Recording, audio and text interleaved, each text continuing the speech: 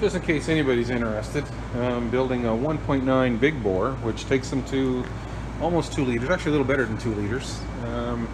Got the crank set, put together, got the bearing on, the crank gears down, the snap ring on. Should have shown you how I do that. That's a very simple setup. Just a propane torch to warm these up, and an aluminum pipe that taps them on. They'll just fall on once they get heated up and expanded. Rods, I have them rebuilt and resized at Nova Automotive in Dartmouth. They've been my machine shop for quite a few years, and they've treated me really good, and not one thing that I've gotten from them has had to go back for any reason. Everything's been measured perfect, and I still plastic gauge everything, measure it and mic it, and make sure that I'm happy with the size. I've got the block cleaned up. I've got this commercial pressure washer here that takes about an hour, but I've put the block halves. Each half goes in this cleaner, which is the Varsol tank, and I clean the worst of it off, and then I give it the first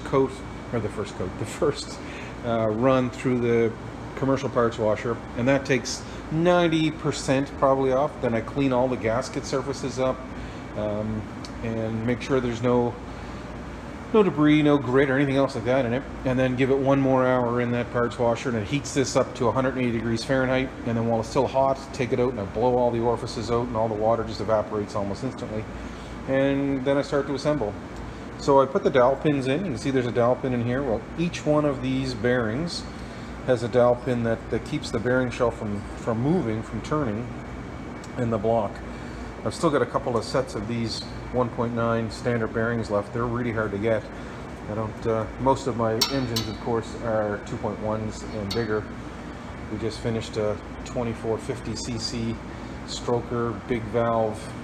Just waiting for software, a chip to come from Tectonics Tuning to bring that to the next level. But it is a stump puller, and this will just go into a stock Westphalia, and it'll work great. This will be.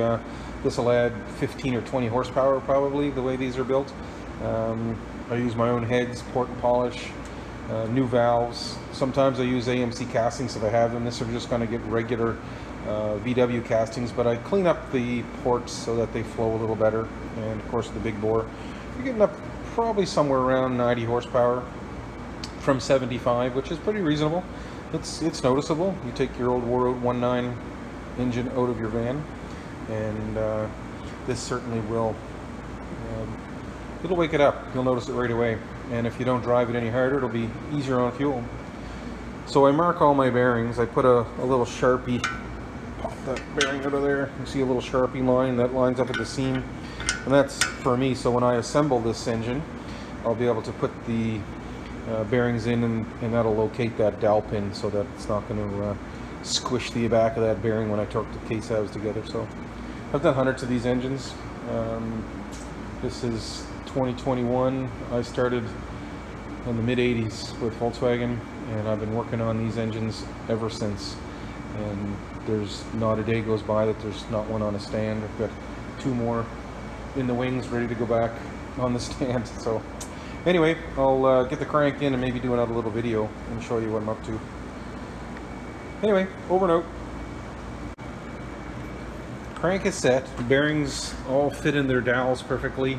Everything's lubed, and a little bit of in play. You can make sure that the crank's not tight. Of course, these have a one-piece rear main bearing, so it's a lot easier to set the thrust. Not easier, just simpler, I guess.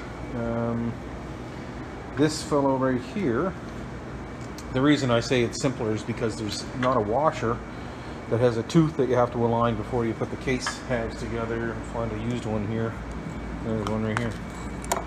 So this fellow here, that washer with the little tooth on the top of it, right there, has to align in a spot in the case, and if it's not, it'll keep the case halves from bolting together, and the crank won't turn. Just bad things will happen. So I align the timing marks up. You can see this dot right there. So that is going to align when I turn this around. Let's turn this crank. Keep turning and turning and turning and turning, and you'll see there. You see how that aligns? Well, it's hard to see. Got to find some light. There we go. You can just barely see those dots. Anyway, that tells me that my valve's going to open at the right place when that crank comes up. And what else can I tell you about this? The bearings for the cam set into the block pretty well. I have the cam, it's a stock cam. It's also polished by Nova in Dartmouth, and they measure it and check it for me, and then I remeasure it after I get it home to make sure. But like I say, I've never had any issue with any of their work ever. Not ever, not once, which is pretty good. Unlike the previous machine shop I used to deal with, which almost every second thing had to go back. And not that their work was shoddy, but it was just they'd forget to send a part back with me, and I'd have to drive to their shop to get it, or something got lost in their parts washer. It just was difficult. So our next step is to put the other, really we can just bolt this together now, bolt the case halves together. So I always put the sealer on this side of the case. Still have to put a dowel on the other main bearing in here, which I'll do that here in a few seconds. But these little drain holes here and here are where the oil that sprays from the main bearing goes in the cavity. This is of course where the rear main seal goes, and it fills that cavity with oil. And if it didn't have these vent holes, it would blow that seal out. And I've seen engines fix them before where somebody will seal this side of the case, and then you really don't have an idea where this vent is. You got to keep that sealer from being filled in that spot, and it'll pop that out. There's one of course on the other end as well. So if you put the sealer on this half, you'll never have that issue, never have to worry about it. So I've had the pickup out, blew it all out, blew all the galleys out, and just got to put my cam bearings in, cam plug and sealer, and I'll bolt this together and torque it, and that will be ready for pistons and cylinders. So anyway, step 2 coming up. Just as a side note to these this camshaft, there's a number on the gear which indicates the backlash, I guess, we have to set between this gear and this gear. So this is set right now that there's just a hair, just actually it's a thousandth of an inch is what I want on that you can just feel, if you can hear that ticking, that's a little bit of backlash, which is perfect. So when if this was too tight, when I would roll this cam back and forth, it would lift the camshaft out of the case. So when I roll the crank back and forth, this would pop that up, and we've got to make sure that doesn't happen. So, and I also have to make sure that we don't have any more than that in backlash, or else you'll hear that. It'll actually come in a rattle as it's idling, or it'll end up being actually the harmonics. What'll happen is the oil pump is driven off the front of this camshaft. There's a little slot in there. Change the light a little bit. So my phone right there, that slot that's in there, that's what drives the oil pump, and the harmonics of that bouncing back and forth, if it has too much play, will break the end of that off. I've seen that twice in my career, so you want to make sure that's a critical measurement. So anyway, moving on. Alright, so I started torquing the case halves, and this little fellow right here, this 8mm nut, that's the first one we torque, and we torque that to 15. The 10mm ones we take to 33 on this one. This is a later 1.9 case. If this was an earlier 1.9 case, we'd torque the big ones to 26. So I have just a simple setup. I put a little dollop of this sealant. This is what I seal the case halves with. This is Worth flame sealant, and it's an anaerobic sealer. Anaerobic means without oxygen, obviously. So you can leave this puddle on here all day long. This is just a marble slab that a friend of mine had given me for checking the flatness, if you will, of an item, or if a rod's bent or a cylinder head, or just a great little tool. But I'll wipe this off after, and I just take a little bit of sealant, and I dab the washer. I do this with 2 hands, but the other hand is holding the telephone and aka camera. So I dab a little bit on there, and then I take that washer. Oops, after I drop it on the floor. Oh, it even landed sealer side up, which is nice. And I drop that on that stud. You can see this case is a little corroded on the outside, but it's clean, clean, clean. And we can paint this, or just leave it. I'll just leave it raw. You can scrub that. You can do whatever you want, but you're never going to make it any better, other than maybe cosmetically. This would be what we call an economy rebuild. So this uses polished cam, reconditioned rods, Chinese. Not that I'm a big fan of using the Chinese, but it's pretty much the only big bore 1.9 pistons and cylinders that I can buy. They're AA. They're assembled in United States with Chinese and Taiwan made parts. Take it for how it is, but these engines are reasonably priced. They last a long time. They don't burn oil, and I'm pretty pleased with them. I've installed probably a few dozen sets of them already. And are there better ones? Sure. You know, we can buy the rotating assemblies I buy from Go Westy are brilliant. The pistons are American made. They're never have an issue with those engines. I've once again built dozens and dozens of those. My favorite one of those, of course, is a 2.2, but and it's just the best engine combo for reliability and good power. And anyway, I'll get into a whole rant about that if I keep going. So anyway, let me finish torquing this case before it gets too long. Every time I torque a bolt, I give that engine the crank a turn, make sure that it's everything's still turning free, and it is, obviously. So now I'm ready just to torque all of the 8mm ones. I'll put all these together now and keep on going. All right, thanks for watching. These are the pistons I'm using. These are AA, made in China, United States, Taiwan, shipped to England, shipped to Canada, and then shipped to me. So they've been around. A few miles on them. They've probably got more miles on them now than they ever will in the van. Too funny, eh?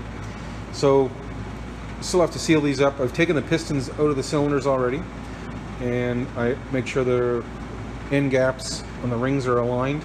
So I want them all at 120 degrees from each other, and that more or less, well, it just helps eliminate some of the oil consumption issues.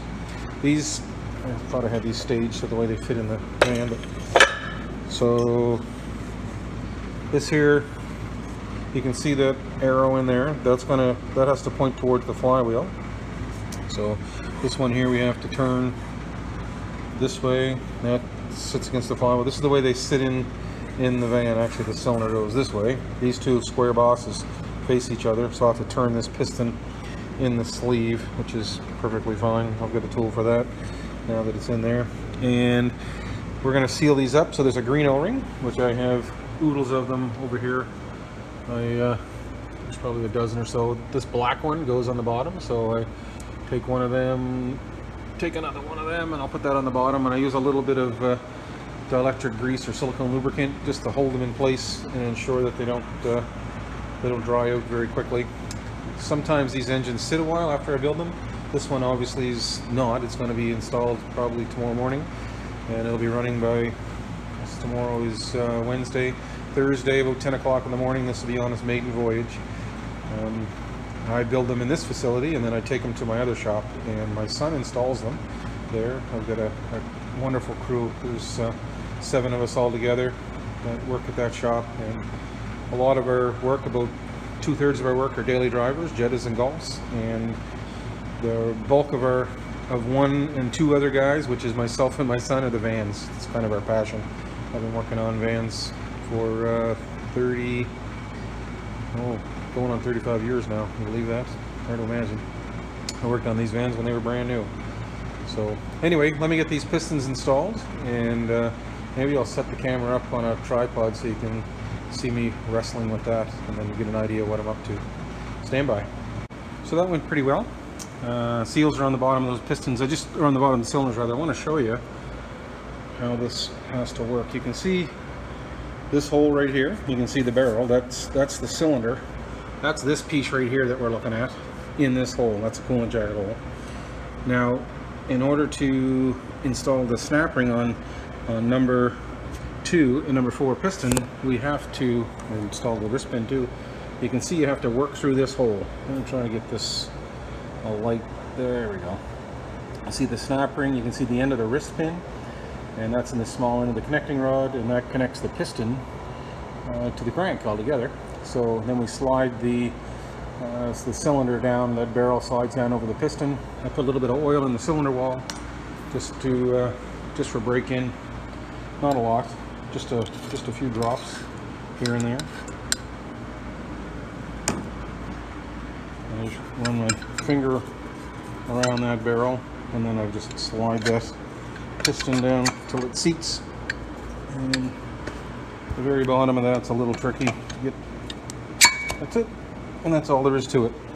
So now what I have to do is put the green O-rings in these and then clean up my pushrod tubes. I already got them cleaned up and seals on them. They just have to be installed. The head gasket, this is the water jacket right here. There's still a gasket that goes on top of these cylinders, which is these fellows. I may as well get them down while I'm here. These have to go inside the cylinder head. These two aluminum washers. And I need 2 of these green O-rings. And once again, I also put some silicone grease on those, and that just ensures that they don't rip or tear when the cylinder head slides over it. So I'll put this back on the tripod and do a little time lapse of what else I'm doing here.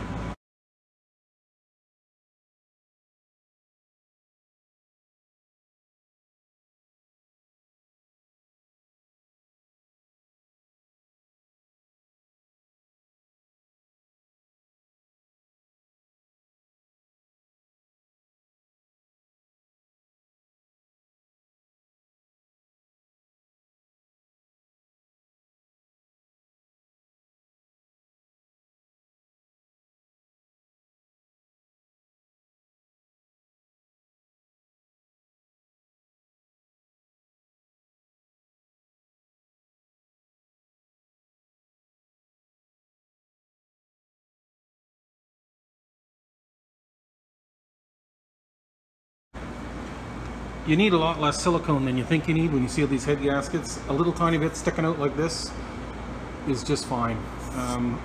I stick to that 3mm. Bentley asked for 3mm, and that's what I put on there. I won't put a bit more. There's no need for it. Make sure you put a little silicone underneath the head nuts. A little trick that I do is these head nuts underneath the valve cover are going to look perfect like this all the time. So I take these 4 head nuts that are in here and move them outside just so that people can see those shiny bits, I guess. So I have a drawer full of these. As you can see, I've got, I don't know how many of these I've taken apart over the years, hundreds. New shims for setting the end play. I've got another room through that doorway over there underneath my sawmill, which I keep in for inclement weather. I've got probably 50 cranks, rods, cam setups over there ready to go to the machine shop. I've only got maybe a half a dozen cores left. I'd buy cores if somebody that's listening to this video, and of course with the pandemic I can't drive anywhere to get them, but I'd like to speak for some anyway. I've gone to the US a few times, come back with a trailer load of engines so I can build and send on the way. I do between 30 and 50 of these a year. The next step for me is to adjust these valves and put the push rods in, adjust the valves, put the valve cover on, and then this is done. I'll drop a distributor drive in it as well, so I don't have to worry about anybody messing with the timing. It's drop the distributor in and turn the key and away it'll go. Still have to set the end play as well. So we're getting close. Another, well, we're in shooting distance now. Within 15 or 20 minutes there, another 15 or 20 minutes there. All together, probably an hour and I'll have it done. So I started this engine this morning about 7:30 this morning. And that's after having the block cleaned. I tidied that up yesterday. Takes about an hour to strip it, and then about another 2 or 3 to clean it and prep it, and then another hour the second time to clean it after you get the gasket surfaces, to clean the gasket surfaces up. And to do this right, I'm going to guess about between 8 and 10 hours probably to do this, but I've done a ton of them. I know some guys make a winter project out of it, but I do. My best year, I think I've done over 75 in 1 year. This year I'm probably going to be well, in the last calendar year maybe 30 or so. So a few more to go before I get tired of it, that's for sure. Anyway, I might have more to say here in a bit. I'll put my phone down and get to work.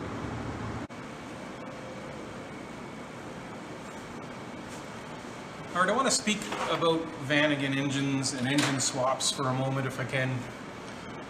I'm not sure if I'm going to place this video before you guys see me rebuild an engine or after, but I get a call a week, probably a couple of emails a week, about people that are interested in having a Subaru swap or a TDI swap or a big bore Vanagon engine, and they've all read on the internet about what's best for their van, and really what they're hearing is opinions about other people's projects. And not that there's anything inherently wrong with other people's projects, and I think that people that are doing these, especially people that are doing it for a living, they've got it's a hard job to keep these old vans on the road, a 30-year-old van. But let me give you a little history. The Subaru swaps, I'm in this industry long enough now, well over 30 years, that I remember when there was a real hard time to get reliable Vanagon engine parts. You couldn't buy injectors, you couldn't buy distributors, you couldn't buy power steering pumps even for a while. Cylinder heads, everybody that can hear my voice, I'm sure, has heard of the issues with cylinder heads and cylinder head gaskets, which was a real problem for a while, as you can imagine. So anyway, on the bandwagon, 15 or 20 years ago, whenever this all happened, people decided that Subaru engines would fit under the lid with the engine closed, and they sure do. They make a fair amount of power. I agree with that as well. However, those engines, when you could roll the clock back, let me back up.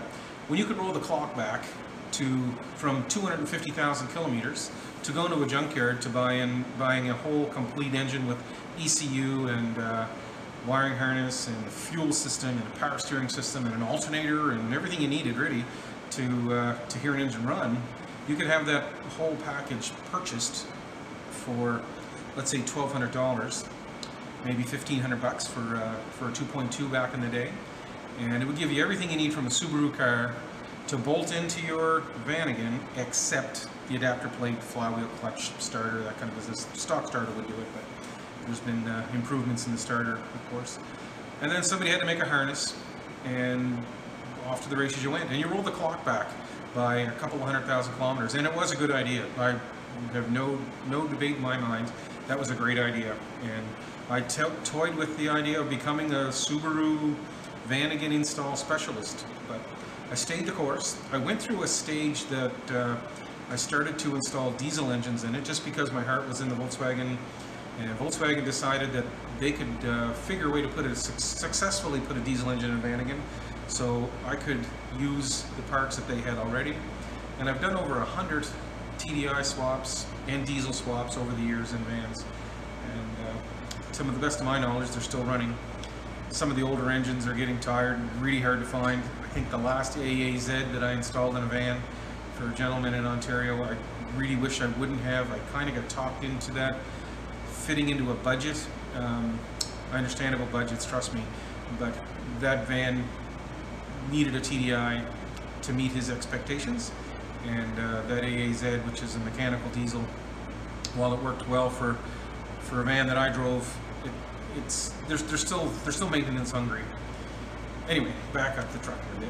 All that to say is, present day, even the last 5 years, 8 years, I'd even go as far as to say 10 years, you can buy reliable, even better than OEM Vanagon aftermarket parts.